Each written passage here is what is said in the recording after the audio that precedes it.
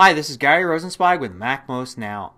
Well, you probably use a lot of things on your Mac that require passwords, from visiting different websites to using Mail Program, for instance. Thing is, if you notice, you enter those passwords in once, and then you never have to enter them in again.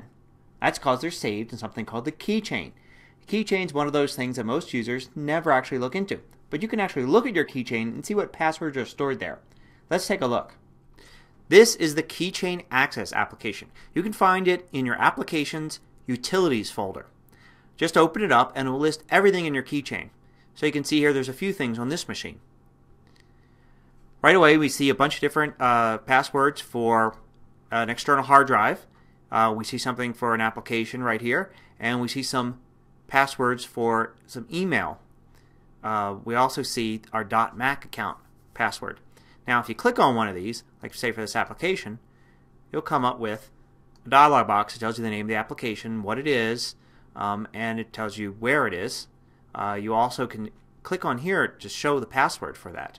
You can also look at access control, and you can change it, for instance, to say confirm before allowing access and ask for keychain password. What's going to happen is when you first start up your computer after rebooting, you'll notice that the first time you need a password for something, it asks you for keychain access. And once it's opened up, then any password stored in your keychain can be accessed without asking you again. But you can change that here. You can ask for keychain password for this specific item.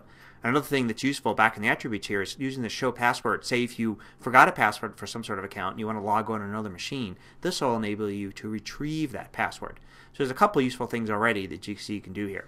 You can also arrange your keychain access so you can actually see things like passwords. You can also look at certificates, security certificates for various things.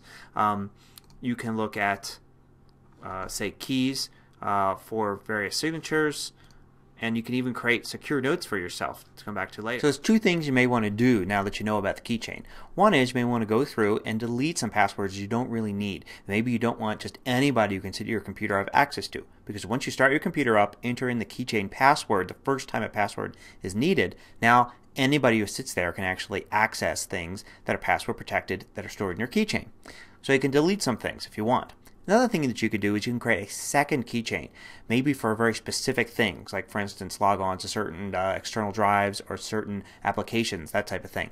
Save that in a separate keychain. When you log on to one keychain that has a set of passwords, you're not logged into the other. So this allows you to maybe have some people have access to some things and not to others. Again, it all depends on how much you're concerned about security and these sorts of things. If you're one person with one computer, then it probably really doesn't matter. Of course, what you really should do if you have more than one person using a computer is establish different accounts for different people. But that's a topic for another show. In the meantime, another thing you can use Keychain for is if you're giving your computer to somebody, even temporarily, you may want to go through and lock that keychain and start another one, or throw away all the passwords in the keychain.